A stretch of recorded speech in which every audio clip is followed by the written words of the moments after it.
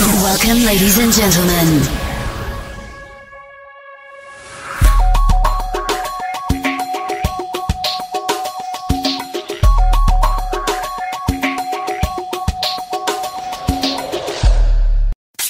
Enjoy the Goldilocks Productions presentation of the In the Psychic Flow Show with Carolan Carey. Hi, everyone. Welcome to In the Psychic Flow. I am your host, Carolan Carey. I am the Psychic Medium of Sarasota, or SRQ as we refer to it. We have a very special show today. This show and this guest has been on my bucket list for forever, and I feel like I can slide peacefully into the spirit world now. Janet Nohavec is with us. She is Reverend Janet Nohavec, and she has become the pastor of the Journey Within Church, Pompton Lakes, New Jersey. She is very well traveled, very well known, and the author of two books, Where Two Worlds Meet, and that is about your system and your techniques, and Through the Darkness, which is about your journey from leaving your time as a Catholic, Roman Catholic nun, and experiencing your abilities as a medium. Janet, thank you so much for coming on the show today. Oh, you're welcome. It's my pleasure. Wonderful to be here. Thank you.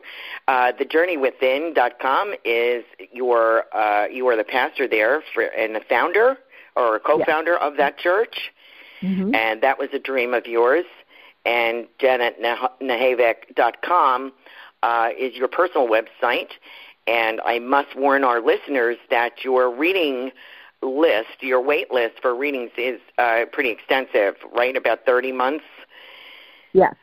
Yes. So that's how popular you are. You're also, I'm so impressed to have met you on a couple of occasions and to have received a gallery reading from you. It's really, everything came true. It was absolutely perfect. I couldn't believe it. It really did. Everything happened. You brought in my second husband, Rudy. I kind of hijacked the reading. I think you were really going somewhere else in the gallery, but I grabbed it because I'm selfish. And so it was a beautiful message, very evidential, and it all happened. So I wanted to thank you for that. Oh, you're welcome.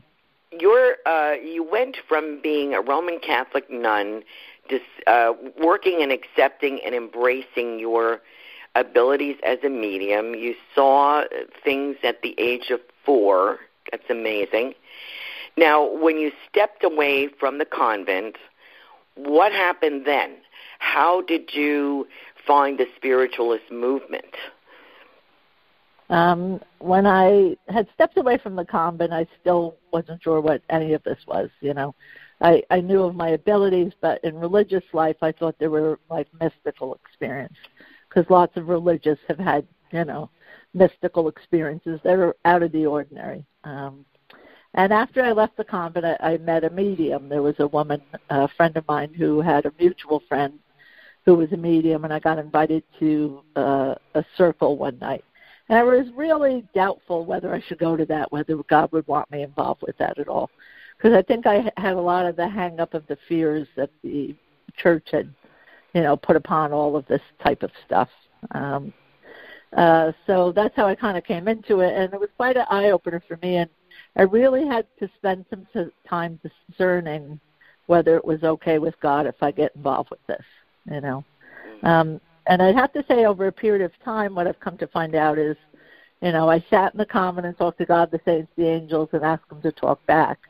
And, all I do now is add grandma to the list, So how anybody can find that offensive is just not intelligent anymore to me. So I had a lot of rational things in my mind that I had to come to peace with, and some things that I needed to stand up for, because I really do believe it's as simple as that. Why can't we talk to God, the saints, the angels, and just add grandma to the list? That easy to jump. Your work was introduced to me by Shauna Spalding St. Clair, who passed away last year. Wonderful woman. Yes, she was. I had the privilege of some personal tutoring from her for a platform, And I really enjoyed her, and I was sorry that she finally lost her battle, her health battle. But are there people that you hear from like that in your meditations or in your own spiritual life that could pass on anything to us?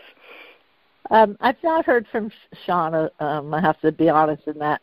Occasionally in a class or through my meditation, someone ancestrally or somebody that was a teacher may come through with something, because I'm kind of always listening, for guidance for my own life and my own decisions. So stuff certainly comes across, but it's usually, I would say it's on a personal level, but most recently I felt called, as you know, to get involved with the Hydesville Schoolhouse and then a new spiritualist church upstate New York. And I think that's a bigger call to me. I think it's something that the spiritual world has asked me to get involved with. So I definitely hear from them. You were driving by in that part of New York, by where spiritualism started, and you saw this historic schoolhouse. Is that correct? Well, quite a few years ago, I was asked, did I want to buy a schoolhouse, and Ann Gaiman, Reverend Ann Gaiman, who's a phenomenal medium, was involved with it, and I really didn't think twice about it at that point. And we had just finished the World Congress of Spiritualists, and I was at the Hydesville Cottage in Hydesville, New York, which is Newark, New York, where spiritualism and modern-day communication with the other side began. And I was praying there about, I had been looking for a retreat house. And a couple signs came to me that day. Above me in the sky, two of those planes that kind of let off that gas behind them made a big X in the sky right over there. Wow. So that was my first sign. And then a little bit of time went on, and again I was approached. No one else was approached. Would I buy this schoolhouse? The girl who owned it wanted to dedicate it to spiritualism. She never was able to raise the funds to do it, and that if I didn't take it on, she really thought it would just become an antique store or bar or something. And I prayed a lot about it, and I got a lot of signs that I was to do this. So, I kind of think it's to bring a new wave of energy through that area where it all began. So that's beautiful. Yeah. That is absolutely beautiful. And if anyone does want to make a contribution, do they do that through the Journey Within website? Sure. They could just go to the main page at the Journey Within, and you'll see the schoolhouse there. So, I just found out the bricks, just to do the bricks for the schoolhouse, are going to be upwards of $69,000. So we finished the roof, and we great. did the windows up on the second floor. So the first round of work got done, but now this outside piece, we've been told, is really necessary to do next, and it's a big chunk. But, we weren't led where we couldn't accomplish it, I have no doubt. So. Right. Well, you hadn't originally anticipated the Journey Within church either, and that came about. I listened to your story about that. I mean, that was a miracle in itself, right? How spirit works. And so I have a lot of faith that this historic schoolhouse project will also come about. I'll just mention, too, while I was up there and we had decided we would take on the schoolhouse, I just decided to Google, I wonder if there's any churches around here, because there's not a spiritualist church where it all began. And lo and behold, there was a church for sale, a real church. So now the Journey Within North will be dedicated on Hydesville Day, March 31st of this year. And we'll be opening beautiful. And running the spiritualist church in the town where it all began. So it's really exciting. That is beautiful. I was going to ask you about that. You were an overseas tutor for the prestigious Arthur Findlay College in Stansted, England. That is quite an honor to attend that school, and you are a tutor with them. I thought I had read on your website there was a difference in the spiritualism in the UK and the spiritualism in the US. Is that correct? I don't think there's a difference in the spiritualism. The National Association of Churches in this country is a big organization, and both of them stand for continuity of life. I think the difference to me with the British mediumship was that what I observed at the college was it was much more evidential. And Right. that if I was going to get involved with spiritualism and mediumship, I needed to do it at a very high standard. And that's where what I saw in England, and at the time was not seen here. I think it's beginning to change here in America now, though. And I'm glad to hear that as well. We have had many UK British mediums come, Scottish mediums, as you know, and from all over at the Sarasota Center of Light where I trained. And they really added a phenomenal base to our education because they do things a little different over there. And, and I found it quite interesting. They're always wonderful, as you are. You're very well respected and internationally known. What kind of advice do you give to trying to get that evidence? Is it asking for more from Spirit? Is it the way you work with guides, or do you have a form that they fill out into the spirit world? This is what I need. But what would be your advice on getting more evidence into your reading? I'm a big believer in we are dealing with an intelligence on the other side, and that once you realize that I truly believe you can choose to be the type of medium you want to be, and that we should reach for a very high standard. Gordon Higginson did that. He had a very high standard of what was acceptable. Amazing. And, amazing the work. first time I went to England, I had a practice in America. It was good enough. I could have left it that way. I met a teacher over there who said, you give me 5 years, I'll straighten you out. I could have ignored it and come back home and pretended I didn't hear that, but I saw a caliber of mediumship that I wanted to strive for, so I was willing to do the work. Mediumship is an intense process of evolvement, and I think the other thing is within spiritualism and within my beliefs, it's a spiritual practice. I think we're seeing too much of the commercialization of what I believe is a sacred process. What do you think of this may be an uncomfortable subject?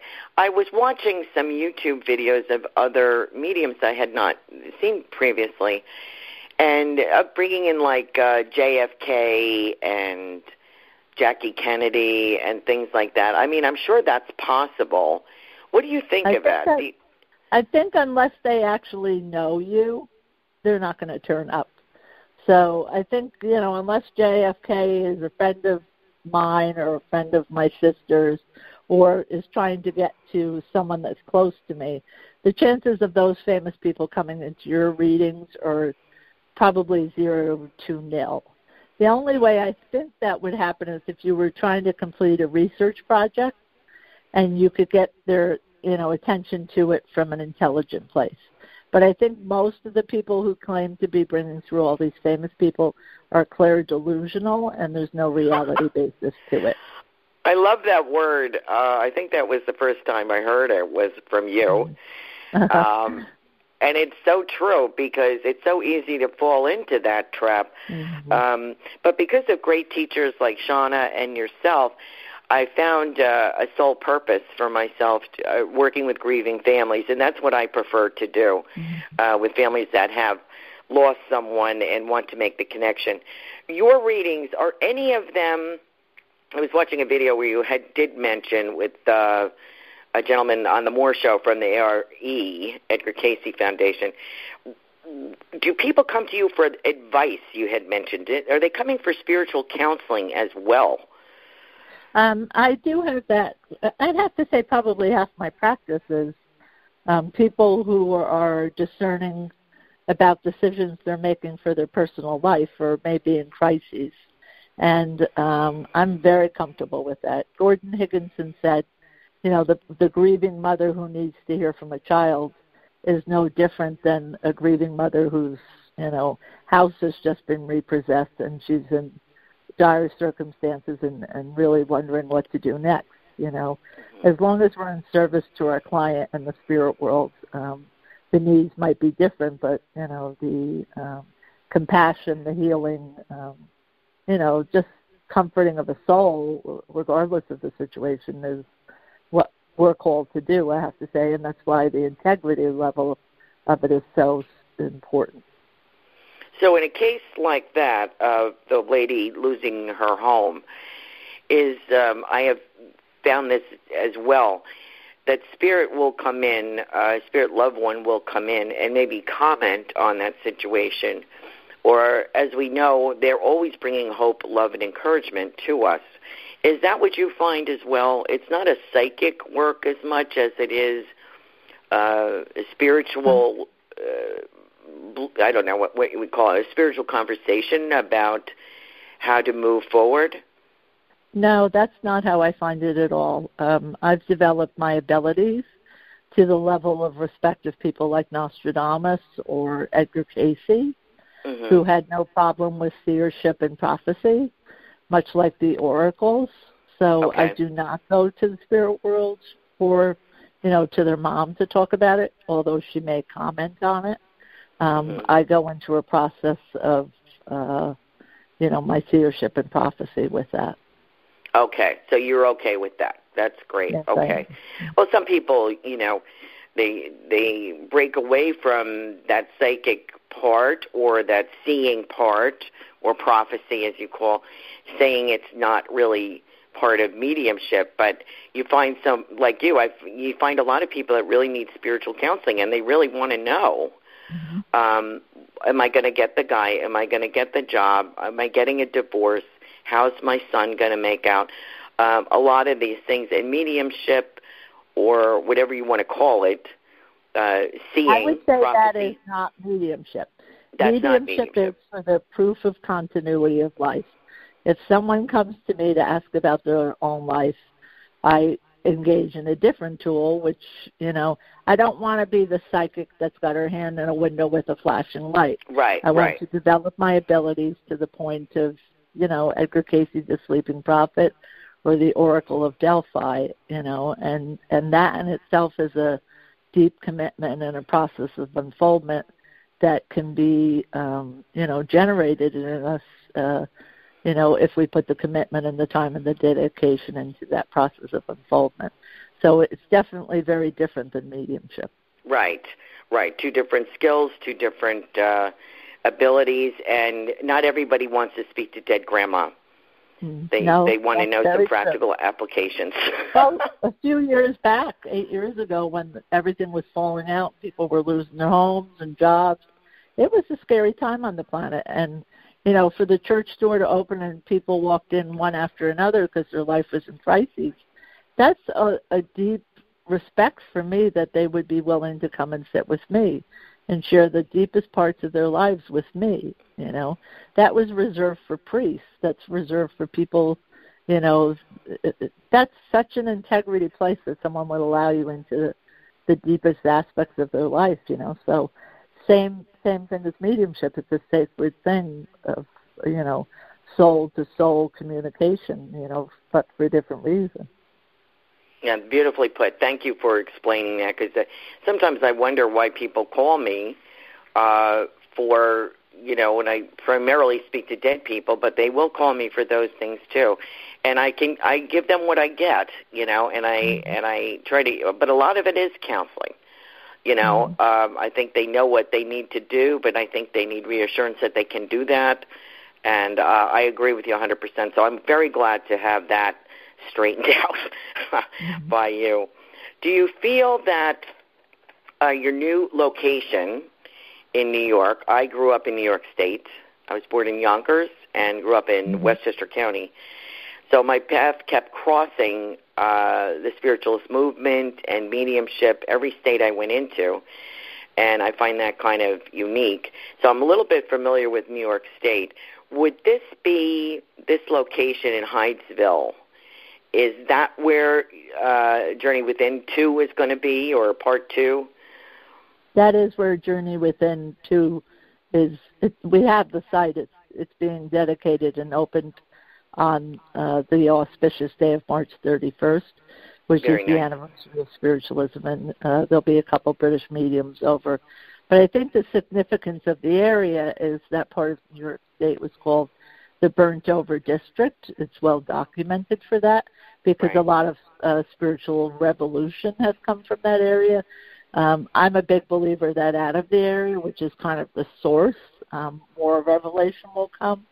So it's a pretty powerful area, and, you know, that can only happen where that is. You can't move that somewhere else. It's because of the odd dynamics of, you know, what they did with the lock system and the water and the ley lines of that area.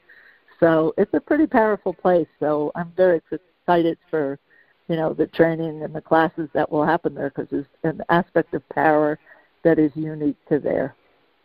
That's beautiful. I do believe there is so much with the Native American culture and the formation. There's nothing prettier than upstate New York. The trees, everything holds such a beautiful spiritual significance, so I agree with that. What plans would you have? What kind of people would you be inviting? Would you be inviting international guests there or students there? Yes, it's already, they'll be within the next couple of weeks online. There's a whole program set for the new places. The Healing Temple, which we're working on, which is the actual schoolhouse, you know, until I raise, you know, all the money to restore that, that's a work in progress. But as soon as we can get that up and running, that will be a healing temple for groups of students as well. But the church is already set in motion that our overseas guests will be teaching there, as well as local strong American mediums. And we're really keen to develop a local group of mediums and healers that are from that area because we know they're there. There just hasn't been a group that has owned a building.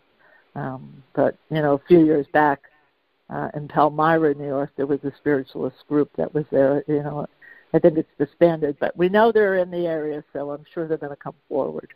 Yes, I'm sure they're going to be welcoming you with open arms to the and come to the Temple of Peace, which I believe is what you're calling that location. When you teach, and I'm sure you're asked this all the time, and I've seen your workshops, when you teach, you are really bringing forward, correct me if I'm wrong, the individual's uniqueness and difference in connecting. Would that be true? It's not cookie cutter work. No, because we're not cookie cutter people. So there's a very unique personality each person. So we really try and bring the essence of that personality forward for each communicator that steps forward. So everybody's uniquely different. And how long does it usually take? I know it's individual, but how long does it usually take someone to be proficient enough in your eyes, your students? I would say years. A year. Mm-hmm. Yeah. No, years. Oh, years, multiple yeah. Years. Mm-hmm. And that's different levels, right? Long. I think it takes you that long to, you know, if you're the violin and the spirit world has to learn how to work with you in communication, it takes a good process of, you know, that unfoldment for that to happen. Someone may be born naturally gifted, but it's still this relationship with this intelligence at the other side of the cooperation of how to work together at the best level they can, you know. So I think you can't rush that. I think it's, you know, a process. And the people I respect. An ongoing evolution, isn't it? Yeah, absolutely. Yeah, and a beautiful one, a beautiful mission to have. I want to just reiterate your contact information, Janet Nohavec.com or Janet at janetnohavec.com. You can email your website, janetnohavec.com, thejourneywithinchurch.com, and .org. .org, I apologize. Yeah. And anything else special coming up for you that we should know about? I think the biggest all thing that. is the opening of the Journey Within North, as it will be called, starting on March 31st, and the incredible energy of what's going to happen with the historic schoolhouse where the Fox sisters used to go to school, because, I just think it's incredible. So, and I really do believe that spiritualism began here, made its way over to England. England got strong, America went down. I really think America's on its way back up, because there's really good mediumship starting to evolve here in this country. I'm glad to hear that. There's still a lot of crap, for no other way to say that. But there's some really strong mediums really working hard at their development. So I really do think across the country there's a strong group of mediums really beginning to work. Well, you are certainly doing your part in New Jersey and New York, so I want to thank you for that, and thank you for spending time with us. I know you have a very busy schedule. Thank you, Janet, really, for coming on. I really appreciate you and your books and your work and your teachings, your YouTube videos, your website, everything on there. God bless. I am just so thrilled to be able to speak with you today, and I'll speak to you in the future. Thank you very much. It was my honor to be with you. Oh, God bless. Thank you so much. My bucket list is complete now.